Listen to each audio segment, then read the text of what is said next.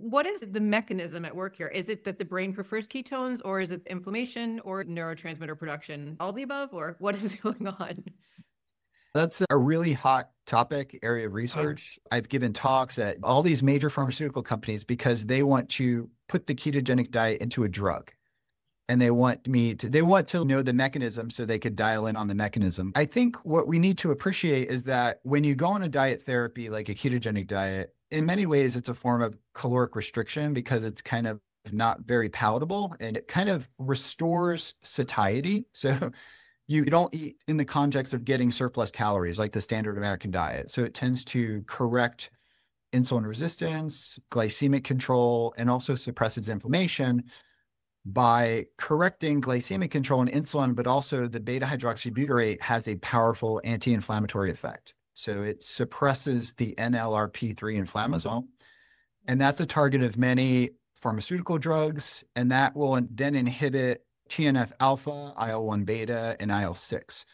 So these things are pathophysiologically linked to autoimmune disorders, inflammation, and also psychiatric disorders, these circulating cytokines, because they can cross the blood-brain barrier. So mechanisms-wise, brain energy, so your brain can use glucose, but also use ketones. So in the context of major depression, if you do a glucose PET scan, it shows glucose hypometabolism.